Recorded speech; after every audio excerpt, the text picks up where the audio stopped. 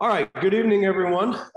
We are picking up on lesson 4, our need for grace, and the topic that we're going to be looking at is the fall into sin.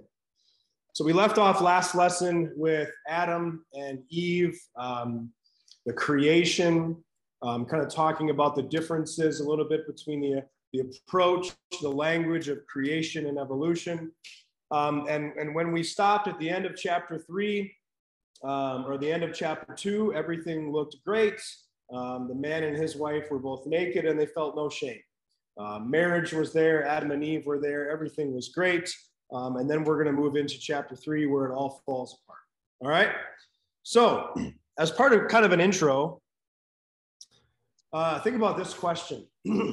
How do you think the average human being would rate the rest of humanity on a scale from 1 to 10? Now, notice 10 is not perfect, right? No one would say that. But how do you think 10 is basically good? 1 is bad to the bone. How do you think the average person would rate humanity? I did ask 5. I asked the question at work, 6 to 7. 6 to 7. Okay. Yeah. And yeah, that's true. I think you hear this though a lot, don't you? You hear this from people where, you know, they say at least like, I like to think that everyone is basically good, right? We all make mistakes, but I think if you would say 6 or 7 or 5, I think you'd be a little low from what the average person would say. And call it hope or call it a desire to see the best in people, whatever it might be. But I think this is what you hear a lot of people say. I think most people are basically good. Now, some people, you're going to have the bad eggs, the bad apples, whatever you want to compare them to. But I think a lot of people would probably be closer to 10 than we would think. The follow-up question is, would you agree? Now I think it comes back to, yeah, who do you know? Look at yourself, right? Start with you. Start at 1, yeah. Take a look in your notes there. It's even more interesting to see what people think of themselves when compared to others. So if this is, you know, you rating all of humanity, now where do you fit in, right? Take a look at the following quotation. I'm on page 21, right? It's 21 in your notes, lesson 4. Okay. Take a look at the following quote from an article titled Amazing Sin, How Deep We're Bound, that appeared in the May 2004 edition of Christianity Today. The author says, part of our mess is not knowing we are a mess. Most of us in contemporary life have never participated in the evil of slavery, never been convicted of a felony, never abused a child. Sometimes we don't feel a pressing need for grace because we do not see our sin as particularly troublesome. A robust finding from social science research is that most people think they are better than others, more ethical, considerate, industrious, cooperative, fair, and loyal. People think they obey the 10 Commandments more consistently than others. One polling expert noted, I love this, it's the great contradiction that the average person believes he is better than the average person. Again, we talked about this a little bit in lesson 1 when it came to our 3 man-made solutions to our problem with the law, right? One was try better. The other one was do more good than bad. The third one was, which I think is probably the most common, but not one that we would ever admit out loud, and that is compare yourself to other people.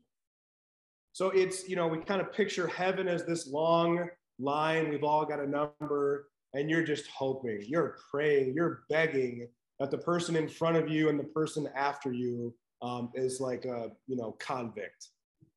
Because God's got to let someone into heaven. And as long as I'm kind of on the, you know, the higher, you know, curve, then I should be okay. And that's how we tend to view ourselves. I haven't done this, I've done that. I've never been convicted of a crime. I've never, you know, participated in some of these horrible, awful things. And so, yeah, I'm probably better than most people. even though just to say that should sound weird, right? Should make you feel uncomfortable. But that's our nature. If you want to know kind of how problematic our sinful nature is, and that's what we're going to talk about tonight, it's ask somebody that question. How do you view yourselves in comparison to the average person in the world, right? So this is what we're going to look at. Here's our lesson goal. Look at the bottom of page 21. In our first lesson, we learned about the Bible's two basic teachings, law and gospel. The bad news, the good news, what God demands and what God promises. We learned that the law showed us our sin. This lesson is going to help us understand how sin came into God's perfect world and how far-reaching the effects of sin are. We'll also learn how God dealt with sin upon its entrance into our world and how he graciously designed a plan that would deal with sin's deadly effects. All right, so we're going to begin by looking at Genesis chapter 3. If you've got a Bible with you and you want to look it up, you can. Otherwise, it'll be up here on the screen. As you look at the top of page 22 in your notes, here's just kind of a little intro. You see the previous two chapters stated in our last lesson, that we studied in our last lesson, taught us about the perfect world that God created. Unfortunately, things didn't remain that way. We don't know how long it did. We don't know the time period between the end of Genesis 2 and the beginning of chapter 3. It sure doesn't seem like there was a whole lot of time. Sure seems like this happened pretty quickly. But chapter 3 of the book of Genesis shows us how sin came into our world and destroyed the perfect paradise that God had created for us. All right, so chapter 3, verses 1 through 5. Does anybody want to read? You don't have to, but I don't want to be the only one who talks, but I will if you don't want to. All right, it's got to be good and loud, Peter, so they can hear you online. Now the serpent was more clever than any wild animal which the Lord God hath made. He said to the woman, has God really said, you shall not eat from any tree in the garden? The woman said to the serpent, we may eat fruit from the trees of the garden, but not from the fruit of the tree that was in the middle of the garden. God has said, you shall not eat from it, you shall not touch it, or else you will die. The serpent said to the woman, you certainly will not die. In fact, God knows that the day you eat from it, your eyes will be opened, and you will be like God, knowing good and evil. All right, thank you. Just a couple of bullet points there in your notes on some of these words. I'm sure you have some questions as we read through those, so I want to try and address those. Number one, who is the serpent mentioned? This kind of comes out of left field, right? All of a sudden, Adam and Eve are there, and this serpent shows up and starts talking. Who is the serpent mentioned? Well, there's a number of other Bible passages that tell us, right? Revelation chapter 12, it says, of course, this is the vision that John is getting of kind of the end of time. And it says the great dragon was hurled down. Okay, well, who's the dragon? That ancient serpent called the devil or Satan, who leads the whole world astray. All right. Matthew 25, Jesus talks about that. This is Jesus foreshadowing and kind of giving to his disciples the picture of what will Judgment Day look like. And Jesus says, I'm going to come back and separate all people like a shepherd separates the sheep from the goats. There's going to be those on his right. There's going to be those on his left. And here's what he says to those on his left. Depart from me, you who are cursed, into the eternal fire prepared for the devil and his angels. 2 Peter chapter 4 kind of tells us, how did this happen? Where did the devil come from? Peter writes, God did not spare angels when they sinned, but sent them to hell, putting them into gloomy dungeons to be held for judgment. And then a little later on in the New Testament, we get this picture. The angels who did not keep their positions of authority, but abandoned their own home, these he has kept in darkness, bound with everlasting chains for judgment on the great day. So put all of those passages together and tell me, where did the devil come from?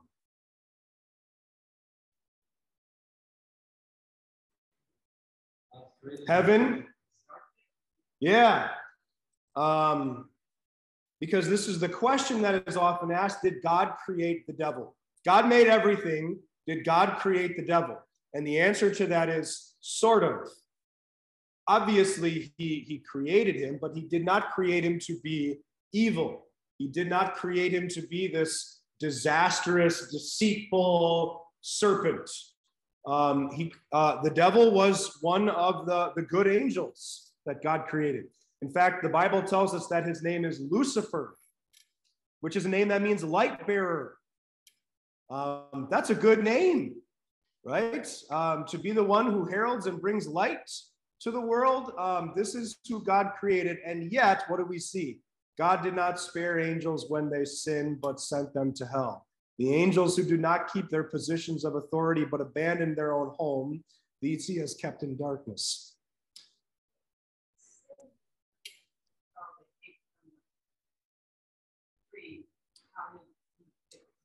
Sin did not come into the physical realm, right? Into the physical created order that God made. Angels and human beings are not part of the same created order. They're spirit beings. They're spiritual beings. And so they're different than you and I. So angels sinned, but that did not affect Adam and Eve in the sense that didn't bring all of creation down, because they're a different part of God's created order. But this is now what the devil wants to do, is he wants to take that sin, he wants to take that deceitfulness, he wants to drag the rest of God's creation down to hell with him. So this is when he infiltrates now the physical realm.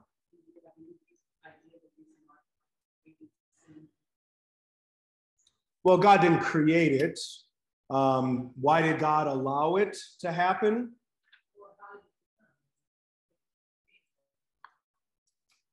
Yeah, I mean, I think it seems like, here's my kind of reading between the lines a little bit.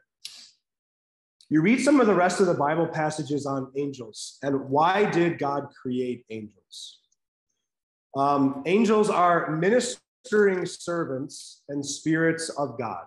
But what does God command them to serve? Not just him. But Psalm 91 says, God will command his angels concerning you to guard you in all your ways. We talked about this in our last lesson. Human beings, mankind, Adam and Eve, were the crown of God's creation, not angels. God did not create everything and then say, angels, this is all for you. No, it was for Adam and Eve. And part of that was for the angels to serve and guard and to take care of Adam and Eve. Now, I tend to think when it talks about the angels who did not keep their positions of authority, well, angels are much more powerful than you and I are. And yet, God said, despite being so much more powerful than Adam or Eve or people, you are going to serve them. And I think this idea of not keeping their position of authority was, God, I'm not serving something that's weaker than I am. Now, a lot of people talk about how, well, the devil wanted to overtake God, wanted to unseat God. And I'm sure that's part of it. But I tend to think the frustration more than that was, you've created me, you've given me all this power, and then you've told me to go and serve a physical, finite creature. That's demeaning. I'm not going to do that. I'm out of here. And they abandon their own home. And so what does it seem like? The very first place now that the devil goes to attack is the very creature he was created to serve and to protect.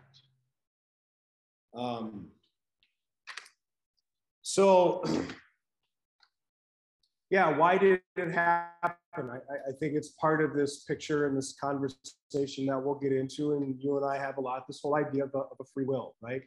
God commands his angels, and yet they do so lovingly, willingly. It's not that they do it because they have no other choice. And so here's what a group of angels, the book of Revelation has this picture, and it says about a third of the angels fell. Yeah, so it's not just, the devil and a couple of his drinking buddies. This is a big group, a powerful group of angels. He's the leader.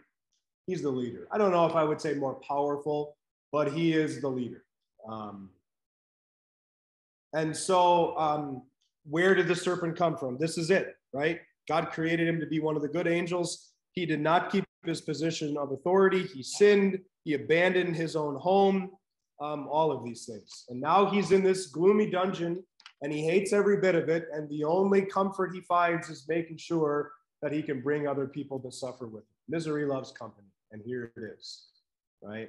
And so he goes to attack the very part of God's creation that he was originally created to serve.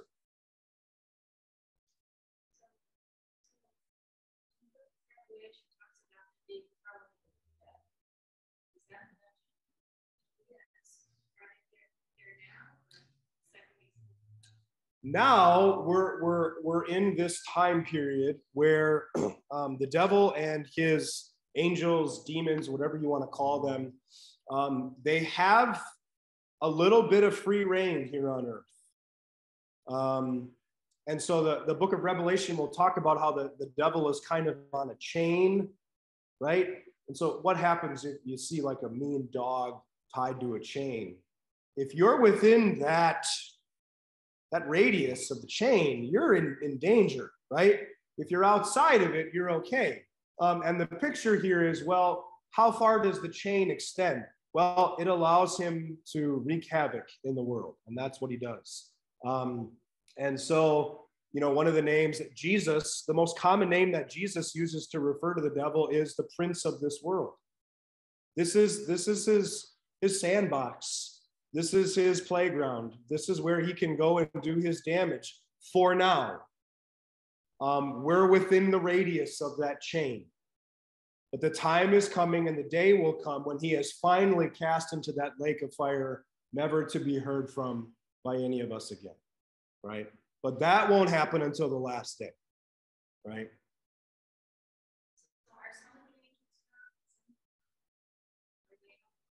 It seems like they all still kind of have that limited mobility here on earth. The gospel reading we'll hear on Sunday is an example of a man who was possessed by a legion of demons, right? And we see that demon possession. That's something that Jesus encounters a lot during his ministry.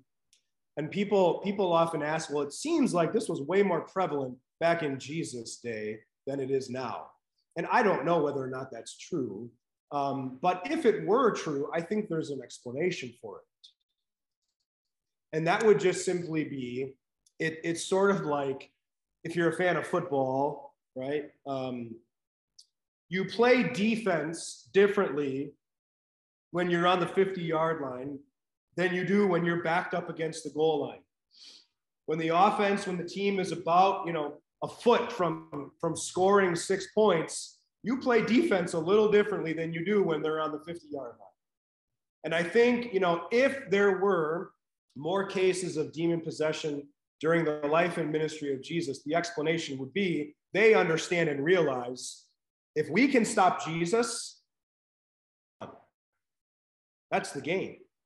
We don't have to worry about overtaking the whole world. All we have to do is stop Jesus from crossing the goal line. And so it's that kind of blitzing pressure that the devil is putting on Jesus, because if they can trip up, if they can stop, if they can tempt and successfully overtake Jesus, then the entire world is lost, right? Again, I'm not saying that it necessarily was more common, but if that actually is the case, and it could very well be, I think that's why. Right. How do the good angels work in this environment where they have a legion of...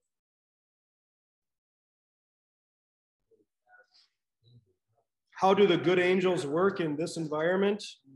Constantly.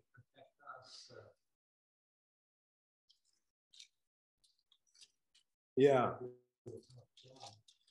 It is a tough job, which is why you know, I like to remind people that your great grandma is not an angel in heaven. Okay. We need to stop thinking about our loved ones in heaven as being angels. Saints, believers who are now in heaven are greater than the angels, right? Don't let your loved one go to heaven and immediately put them to work. Well, now they got to watch over me, and I don't want my, no offense, I mean, I try to live a moral life, but I don't want my great grandma looking over my entire life 24/7. That's just an uncomfortable thought, right? The angels have been given this immense power. They're powerfully spiritual creatures, and we need them to be that way. And I think one of the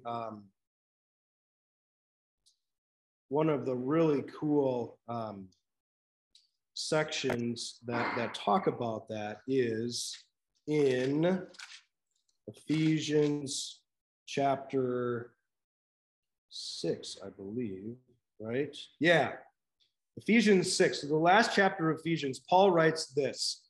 He says, finally, be strong in the Lord and in his mighty power. Put on the full armor of God so that you can take your stand against the devil's schemes.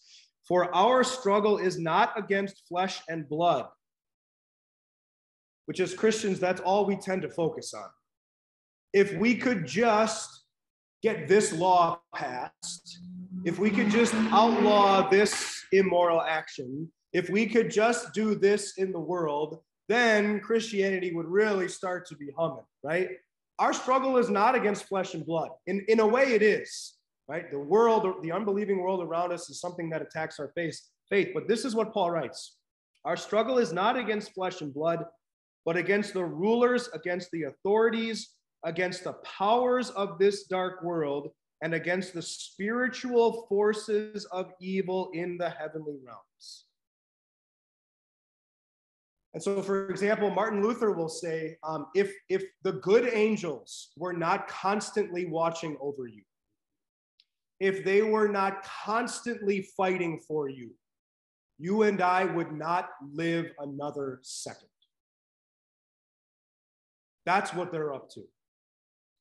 It's not just the random miraculous moments where you avoid a car accident and, oh, my angel is watching over me. Sure. It is literally every second of your life. Like if I kind of hope, I don't have anything to support this, but I kind of hope it'd be nice to go back when we get to heaven and look at your life and see how many and all the ways that God's angels preserved you. We would have plenty of gripes and complaining to say, well, this bad thing happened in my life and this bad thing happened, and where were you, God, when, and why weren't the angels doing this? And I wish God could just say, here it is.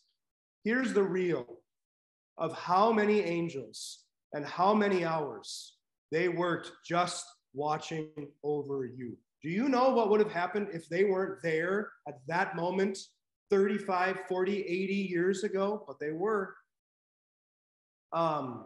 And so it's this idea that the devil cannot defeat God, right? He tried here, and God threw him out of heaven. He tried this rebellion to take over God, but he couldn't do it. So what does the devil do now? Now he's left to attack God's precious property, his most prized possessions, and that's you and me. And so he attacks the devil, or he attacks God by attacking us. And so how does God combat that? He sends his angels concerning you to guard you in all your ways. And I like the way Luther uses the example of Holy Communion. And he says, if you and I could see how many flaming arrows were fired at us every moment of the day, we would not walk, we would run to Holy Communion. To be given that comfort, that forgiveness, that protection, that's one example that he uses. So how do the good angels work in this atmosphere? Nonstop. right? It's become one of my favorite kind of big festival Sundays of the church here every Sunday. The last Sunday in September is the festival of St. Michael and All Saints. Or All Angels, sorry.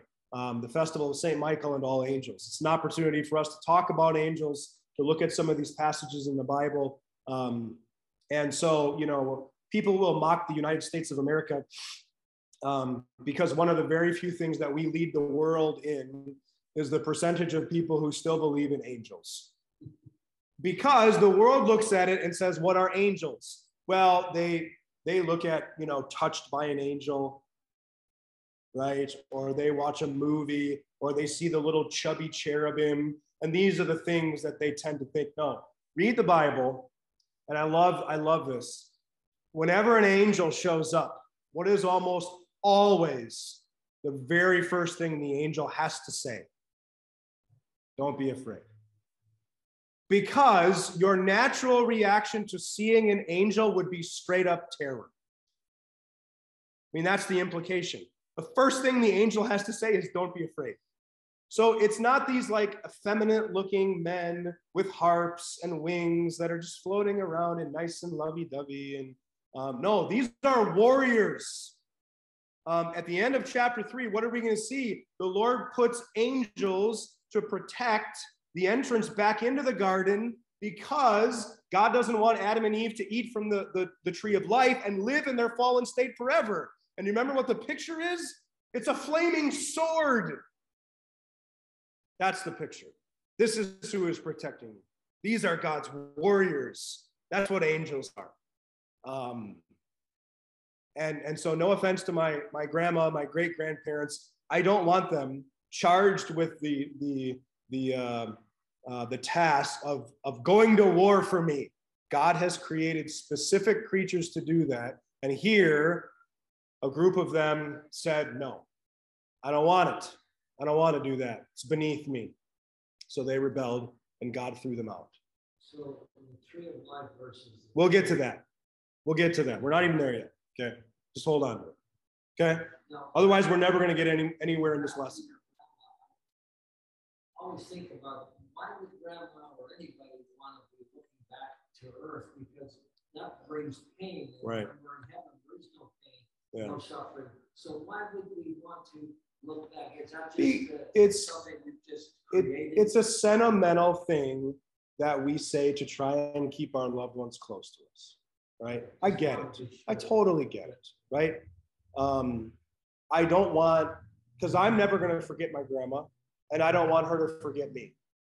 And so it's this whole picture of how do I keep her close? Well, it's a cultural thing. She turns into an angel, and now she's my guardian angel. But again, all of that you can say only if you think about things like the devil and hell and sin and death, only if those things are just, trite things that, that can be toyed with. But when you start to realize and understand what is at stake and what we're really up against, when you hear the Apostle Paul say these evil forces, these spiritual enemies, the most dangerous things to your physical, spiritual, mental, emotional health in this life are enemies that you and I cannot even see. Oh, that's a scary thing. This is a really big deal. What is God doing about it? He's created thousands and thousands and millions and countless numbers of these powerful spiritual warriors whose job is to bring glory to God by guarding and protecting you. Let grandma enjoy heaven.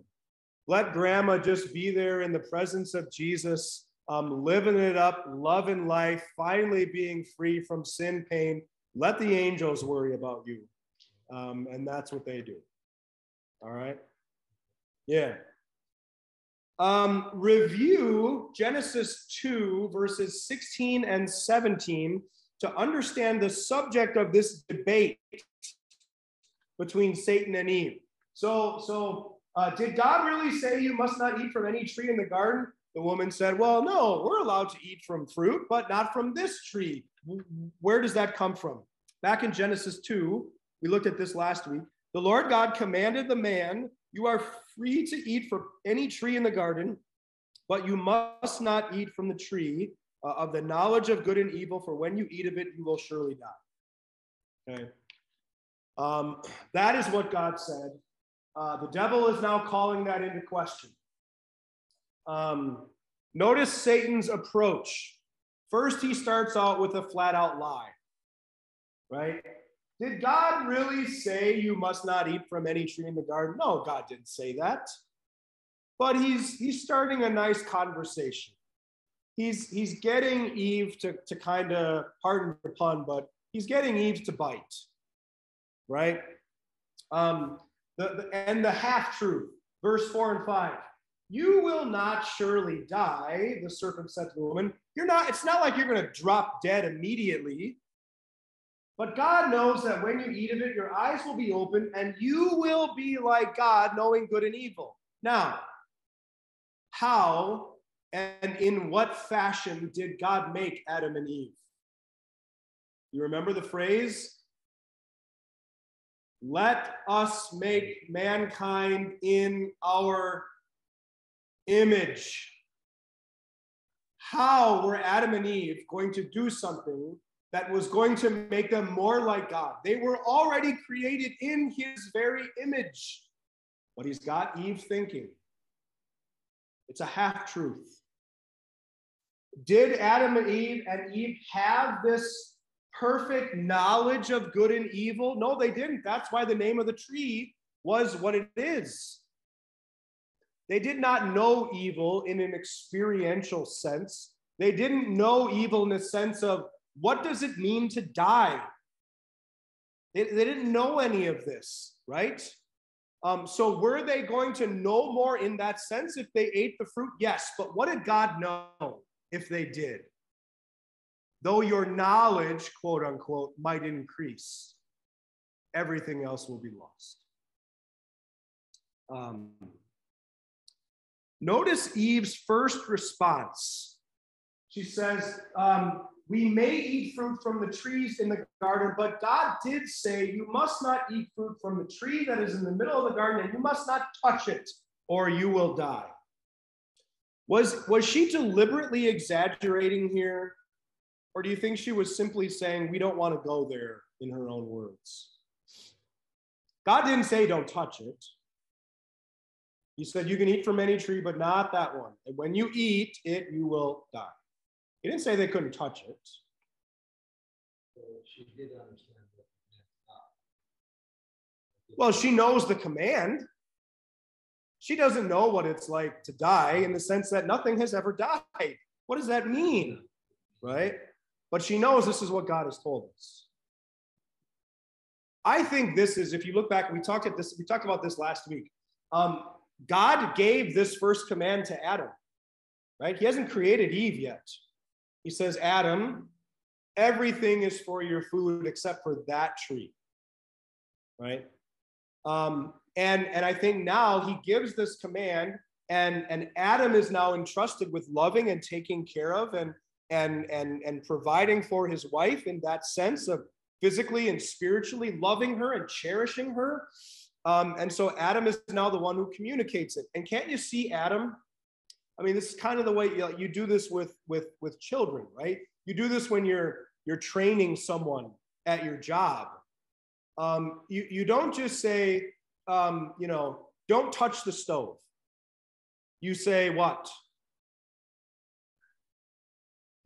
Don't even go into the kitchen when mom's cooking, because nothing good will come of this, right? What do you tell somebody you're training at your job, right?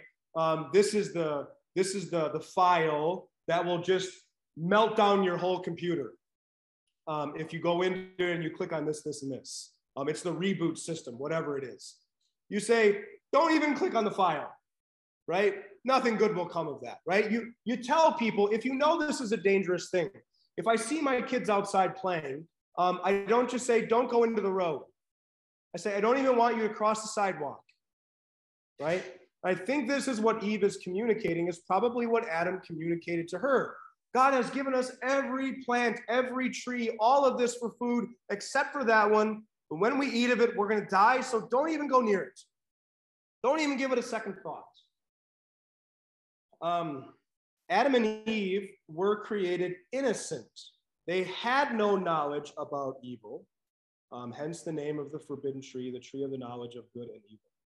Now, here's the question that everybody asks, and it's a good question. The question is, why did God create the tree in the first place? Seems like everything would have gone better if God had only not created the tree. Here's the answer. God always wants to be worshiped in faith. Now, what does that mean? To worship in faith. It means that you trust the word of God over and against whatever evidence you see in front of you. That I am going to trust the words and promises of God, even though what I see, what I feel, what I think, what I perceive is the exact opposite. Faith is being sure of what you hope for and certain of what you cannot see, the writer to the Hebrews tells us. You are believing and trusting in the words and promises of God, despite what your eyes, your stomach, your heart, whatever, tells you otherwise. So here's the thing. When God calls you and me to trust in him, he says things like, everything's going to be okay. And he says things like, I forgive you and I love you. And this perfect place called heaven is your eternal home. He makes us these promises of good blessings, even in the midst of what? Sin, temptation, pain, suffering, death. All of these things that you and I know and experience, God promises the opposite. In the face of death, he says, I'm going to resurrect you. I've never seen somebody raised to life. He says, heaven is going to be your eternal home. I don't know what heaven is like. I've never been there. He says, I forgive you all your sins. And I say, yeah, but Jesus, I got a lot of them. And I still feel guilty. Faith says, I trust the word of God over and against what I see and feel and want and think. So how does God call Adam and Eve to worship him by faith when they are already living in heaven? When they are already experiencing a perfect existence? God says, I want you to trust me that if you eat of this tree, all of this will go away. And so Adam and Eve worship God in faith by avoiding this one simple thing. What is death like? I don't know, but God says we don't want it. And God says the way that we get what we don't want is to eat of that tree. And so we worship God and we trust that what he says is right. Even though, as we're going to see, what does Eve notice? As she creeps closer toward the tree, she sees that it looks pretty good. Not only does the fruit look good, but the potential of what it could give me, the desire for gaining wisdom, she says, that's pretty nice. And so this is when people talk about, you stupid Christians, you believe that the reason that the world is in such disarray is because a woman 10,000 years ago, 7,000 years ago, whatever it is, took a bite from an apple. That's like Snow White stuff. That's fairy tale stuff. It's got nothing to do with the apple. That's not the point. The point is, Adam and Eve stopped trusting God and his word over and against what they saw, what they thought, what they wanted. It was that they put more trust in the words of the serpent than they did in the words of God. So to you and me, it seems like, well, if God just hadn't created the tree, then everything would have been great. And they would also not have had a way to worship God. They would not have had a way to exercise faith and trust in God. And God always wants to be worshiped in faith. And so it requires God to promise them something that they cannot see. And that thing that they cannot see, that they have not experienced, was death. Just like now for you and me, I have not experienced the resurrection. I have not seen heaven. Faith. I trust that it's coming. I trust that it's real. I trust the words and promises of God over and against what I look at and see when I look into the casket. That's faith. That's what God desires. And so in order to inspire and instill that in Adam and Eve, who are living the perfect existence, God had to promise them something that they had not experienced. And the only thing they're missing out on is sin and death. And God says, trust me, you don't want it. And think about how easy it was to avoid. It's not as though God gave them two trees. And the good tree that they could eat from was not really great. And the bad tree that he does not want them to eat from was just flush with the greatest fruit that you could imagine. God literally put them in the middle of a garden filled with fruits and vegetables. It was paradise. And God said, it's all for you. And I want you to trust me. I want you to worship me by not eating that one tree. And so, we see this in the rest of the Bible, even after the fall into sin, that God has provided for us so richly that you and I have no need to sin.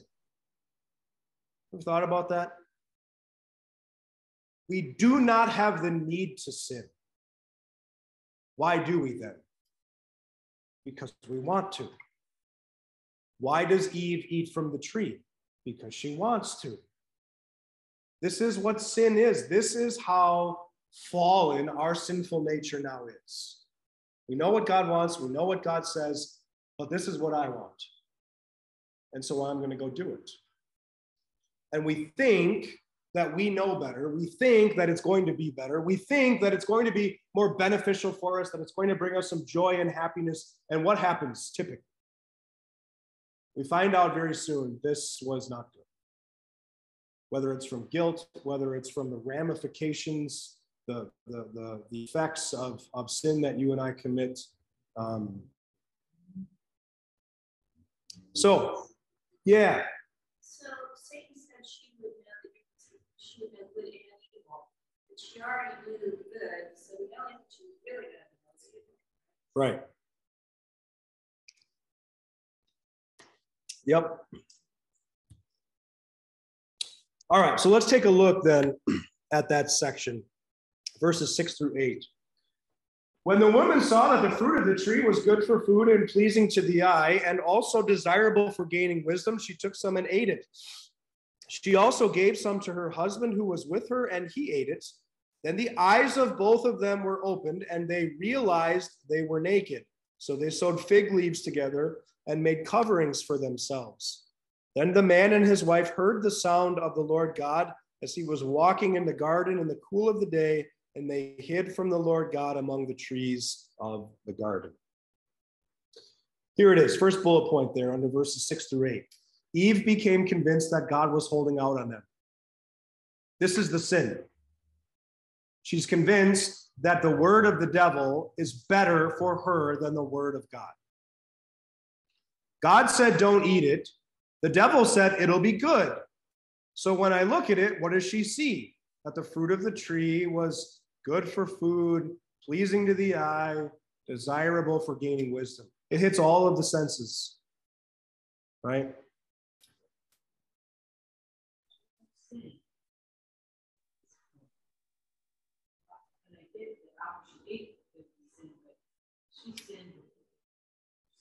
My point is, this is the sin. She did it. She has, unlike you and me, she has a perfectly free will, meaning that she can continue to live a sin-free life. She can do things that are perfect in the eyes of God. She can live a sinless existence. She has that ability. She has that choice. She has that option. That's what it means to have a free will, that I can choose to not sin anymore.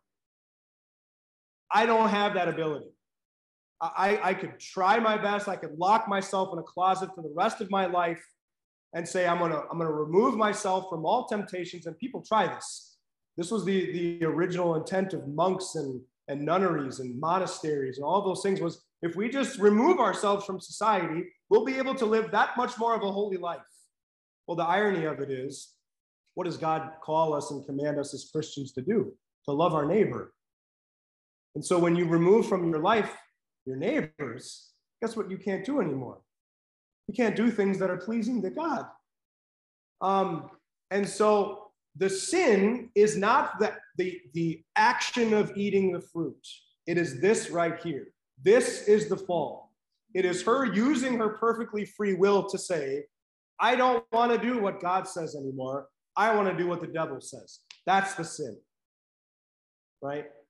I would go so far as to say, even if she did not eat the fruit, if this was just the thought, if this was just the temptation, right?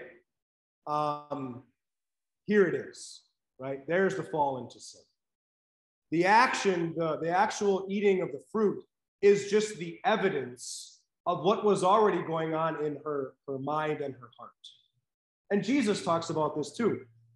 So again, let's say if I could stop myself from doing any sort of physical thing, I can't fix my heart.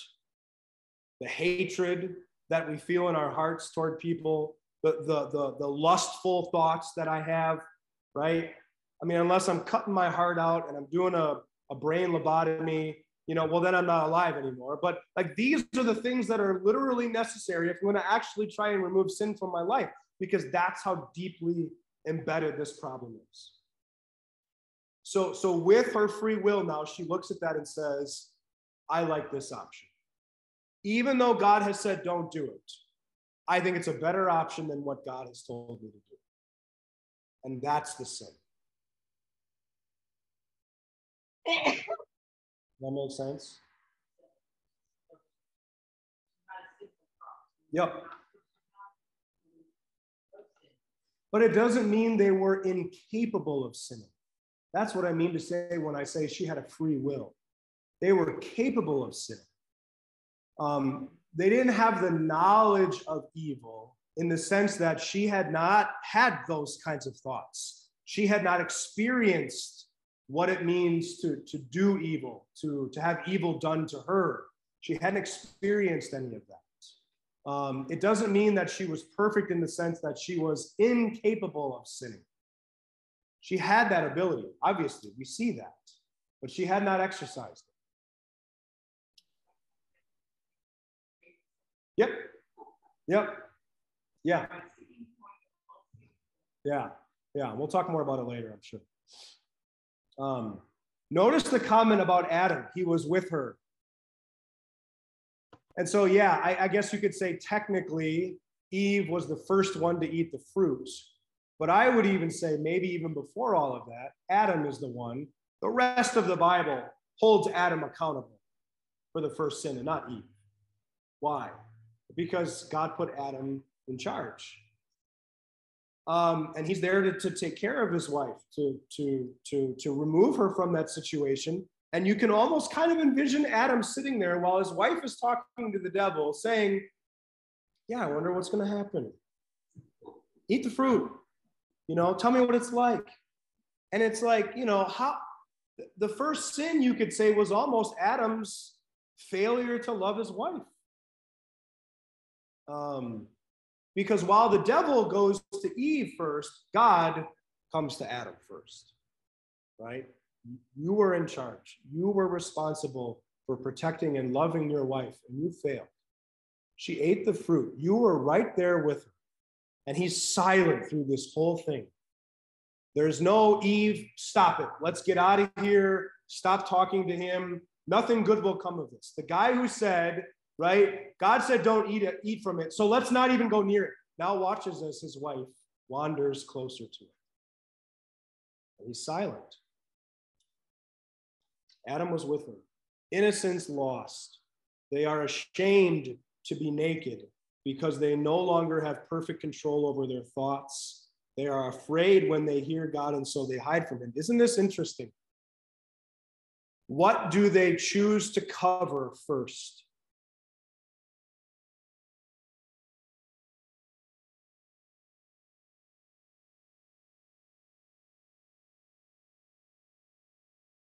They make fig leaf coverings for themselves. They cover their genitals. They cover the parts of their body that make them different.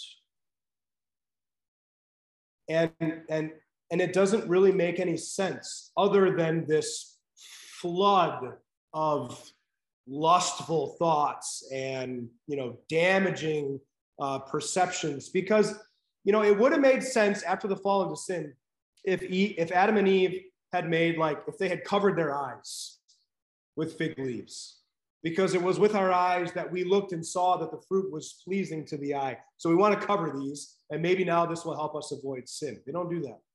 It would make sense if they covered their ears. They took fig leaves and they covered their ears because we don't want to listen to the devil's temptations anymore. It would make sense if they took fig leaves and they made gloves because it was with their hands that they reached out and they took it. But none of that happens. They look at each other and they realize, whoa, everything is wrong. Look at how different we are. I can't control my thoughts anymore. I can't control what I'm thinking about you. And so this is what they cover. I mean, the ramifications of the fall into sin now are just so deep and so dire that this is what they do. Verses 9 through 13. But the Lord God called to the man, "Where are you?" He answered, I heard you in the garden, and I was afraid because I was naked, so I hid. And the Lord said, "Who told you that you were naked? Have you eaten from the tree that I commanded you not to eat from?" The man said, "The woman you put here with me, she gave me some fruit from the tree, and I ate it." Then the Lord God said to the woman, "What is this you have done?" The woman said, "The serpent deceived me, and I ate." I mentioned this before. Notice whom God addresses first compared to the serpent. Adam blames Eve and God, right? It's not just my wife tempted me. It's the woman you gave me. Everything was fine before she came along. How different. How far have we fallen?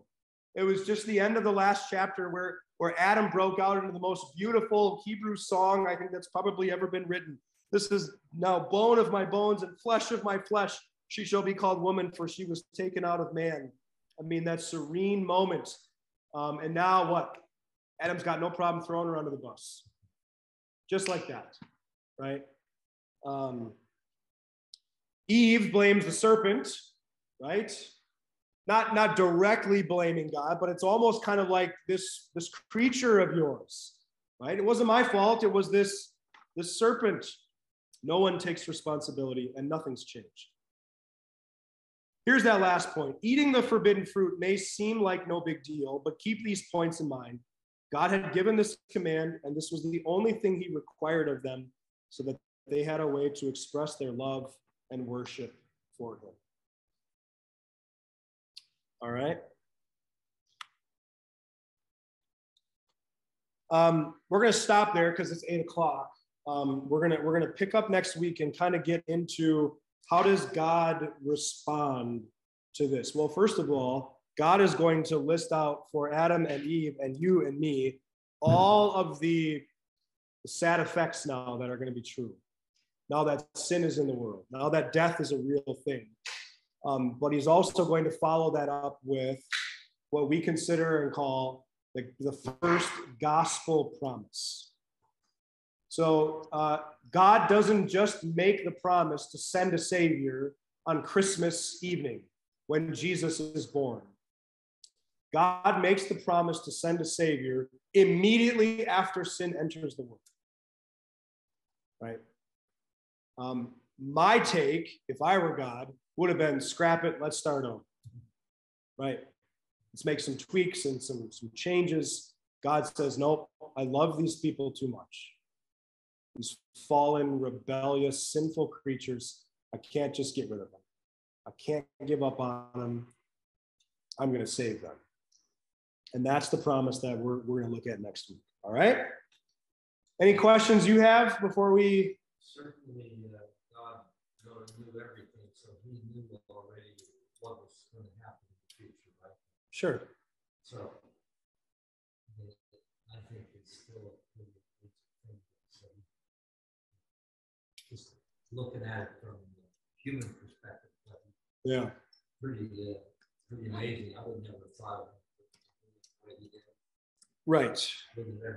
Well, and this is why, right? The Bible will talk about how, you and I have been chosen to be God's people from before the creation of the world. Before God even laid the foundations of the world, he knew you and had you in mind that he would save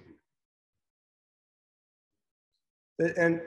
And there's a lot of questions that want to follow that, but I would say just step back and look at it from this perspective. That if you knew all of the deep, dark, inner thoughts and capabilities and sinful weaknesses of another human being, and that all of those deep, dark, sinful thoughts and actions were targeted against you, what would you want to have to do with them? God's solution is to save them, to forgive them. Mine, yours probably would not be so. And the whole point of that is to say, here's the theme of this class, really the theme of the entire Bible is grace. The only explanation for why does God treat me with the kind of love and forgiveness and joy and peace that he does, the only possible explanation could be that he is just that gracious. Thanks be to God for that. Yeah? Okay. All right, so we'll stop there. Good to see everybody tonight. Have a wonderful week, and we'll see you later.